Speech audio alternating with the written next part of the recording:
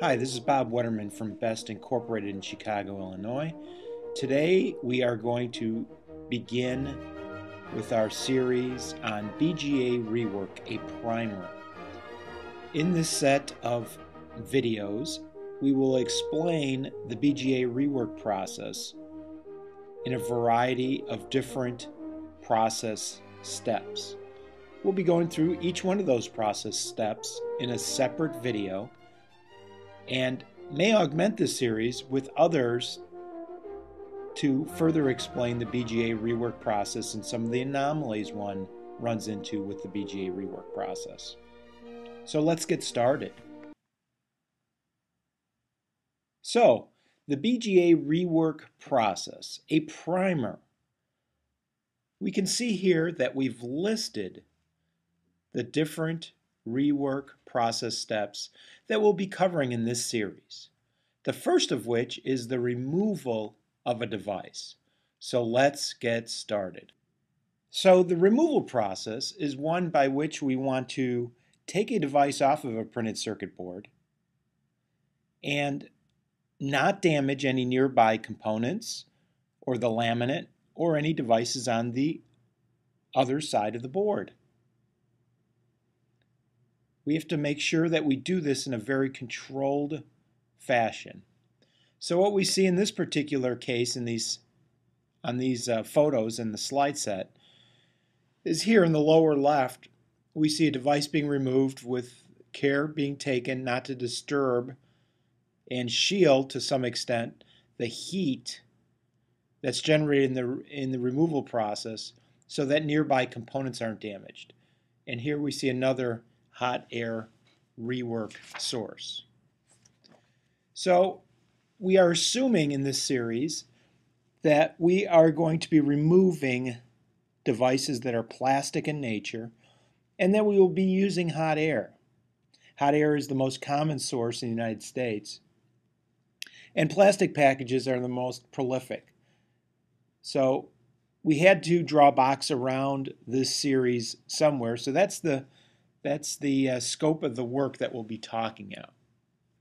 And just like when we remove something or cut something in a human body, the first part of the removal process is making sure that we're removing the right thing.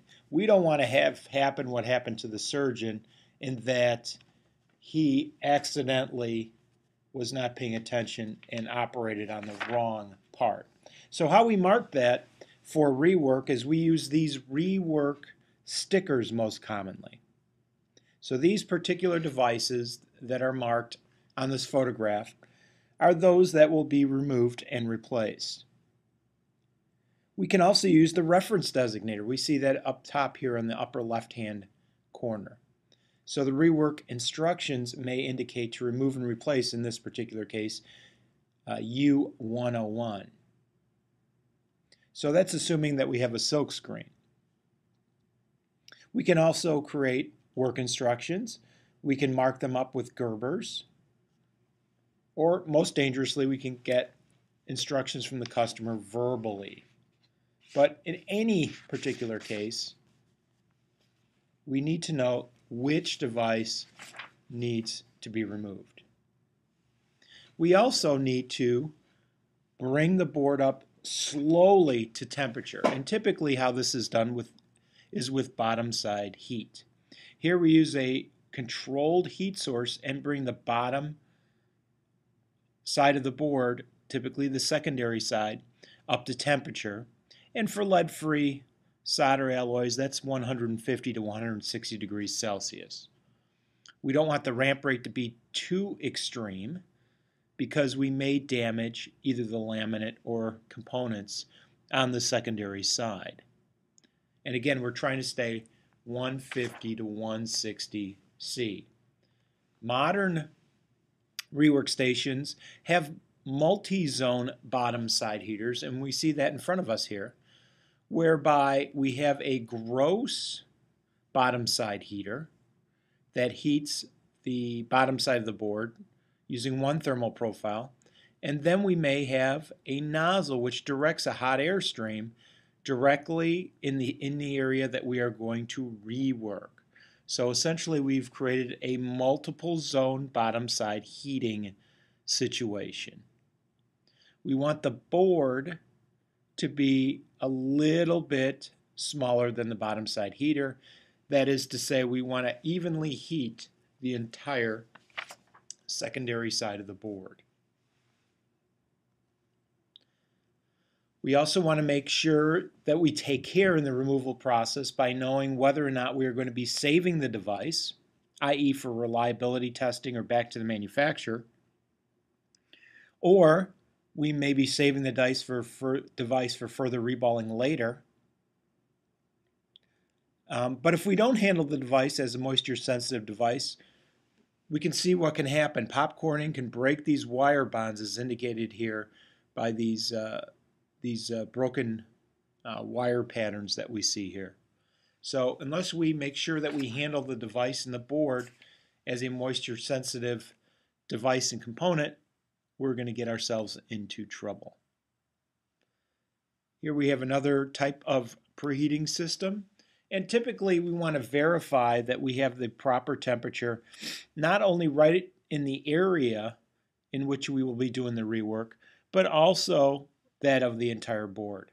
We're going to confirm that with thermocouples placed not only near the location of the device, but also on the corners of the board. We also want to make sure that we prevent as much as possible the warping of the board, and thereby we want to make sure that we have good, stable, rigid board holders on the bottom side of the device. We don't want them to be too massive, and that's why you see a bunch of holes in this device, because we don't want the thermal energy as imparted by the bottom side heater to be imparted into the holder, but rather into the board. So when we have boards that have uneven ground planes or uneven copper distribution or very thin boards, and in those two particular cases they may be more likely to warp or have a greater propensity to warp, then we want to make sure that we have good board holders. Then as we heat the device up and we come down from the primary side to heat the device, in this particular case, again, we have this nice red rework sticker telling us which device is going to be removed.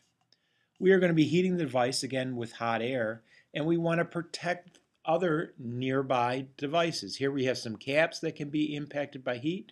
Here we have a connector header that could be deformed and rendered useless if we get hot air too close to it. So we are going to have to protect it.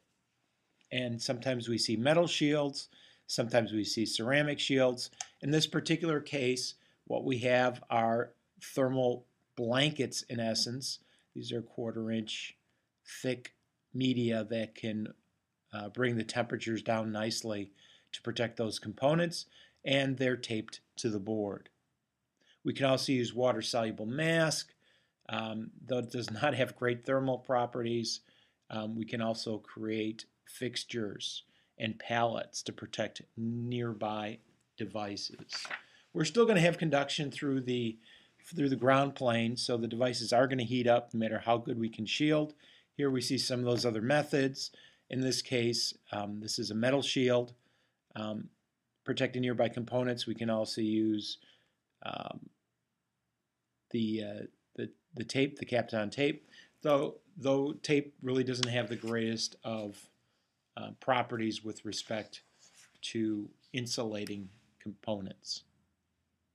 So there's a couple considerations as we create a profile, a time temperature characteristic curve, as seen here, to remove the device.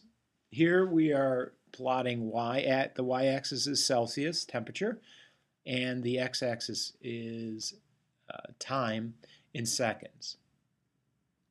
And so when we take the device off, we want to thermocouple the various points of the board that are important. Now the assumption here is that we're just doing 1 or 2 at a time, and we don't have the luxury, either time, dollars, or scrap material to create a solder sample. So we're going to have to learn in this removal process and do that learning via a thermocouple. So here we see taped, in this bottom right-hand picture, we see taped thermocouple on the underside of the device, one near the corner, and I'd probably put one maybe on a nearby component if this board were populated. And we will plot those. We will use either the profiling equipment and logging function that's part of the rework station, or we'll use a commercially available profiler such as a mole or a kick. And here during the time temperature characteristic curve on removal, typically we want to get in and out very quickly without damaging, again, the laminate or nearby components. And we want to make sure that we gain some information from the removal process. So here's a typical removal profile for tin lead solder. Here we wanted the center of the board and the edge of the board measured. Again, the liquidus on the tin lead profile for tin lead solder is 183 degrees, so we have to be above that liquidus for a set period of time until the device comes off. And we want to make sure that we are as consistent as possible, both in the center of the device as well as on the corners and edges. So that's a typical profile that we'd find for a tin lead solder. And then for a lead-free solder, we have 25 or so degrees Celsius higher in terms of a liquidus temperature. And we want to be above that liquidus to pull the device off.